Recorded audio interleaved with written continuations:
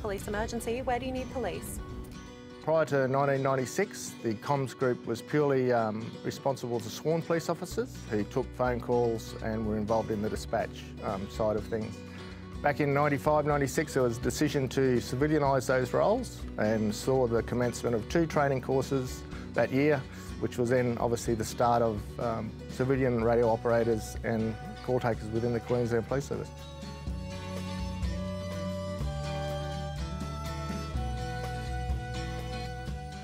So we were kind of the brave pioneers that were paving the way. It was a very overwhelming spot, so I think we all felt the same, and it bonded that group together.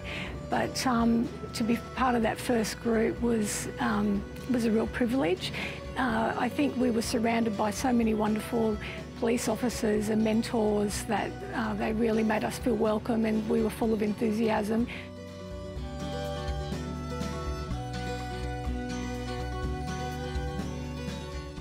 You know that you're answering the call to get someone the help that they need, and that's the only thing that really matters.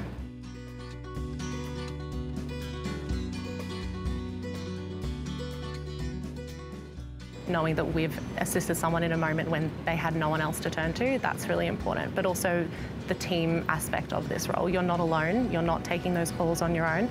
You have the support around you, and that's definitely really important.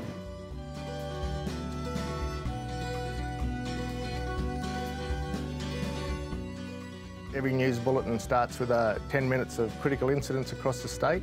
The majority of those incidents start with a call to one of the 000 comms operators. So if you look at the fact that they talk to people and listen to people at their critical point when they are going through a stressful situation, and they do an enormous, incredible job actually resolving a lot of those issues and ensuring that we then, as a police service, provide a response to it. So it is a very demanding job that's created on a civilian call taker. They do an incredible role, and they have a huge influence on how an event may pan out over the course of that day and how that matter could be resolved.